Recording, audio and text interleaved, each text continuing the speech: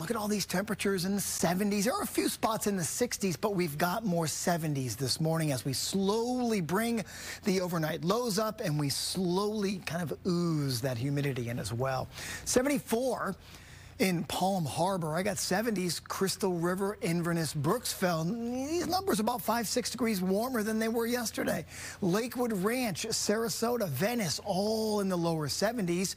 Not to mention Frostproof, Lakeland, Bartow, and Arcadia as well. Here's the difference. We're running 5 degrees warmer in Crystal River. Leesburg, you're about 6 degrees warmer. And in the Tampa area, some 2 to 4 degrees warmer. And all we did, or all we're doing, is just shifting the direction of the wind. That's it. I know it sounds... Our summertime is completely dependent upon our wind direction. And we've been sitting in this east wind for a while now. Now we're going to shift it to more of a west wind. Couple of things. What we're going to do is we're going to bring the humidity levels up. They're going sky high. So the humidity is here, and it's going to hang out, not going anywhere.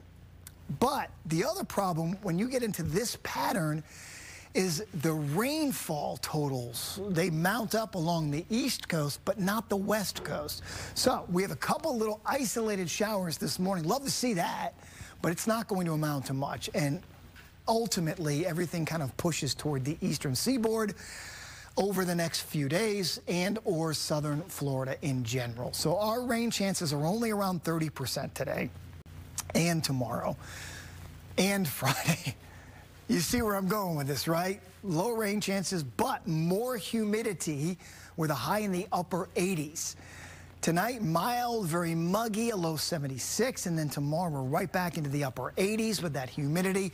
Boaters, got a light chop for you. It's going to be beautiful on the coastal waters. Enjoy that. We may get back to 90 degrees next week, but upper 80s for several days with that rain chance, Mariah, at only about 30%, okay?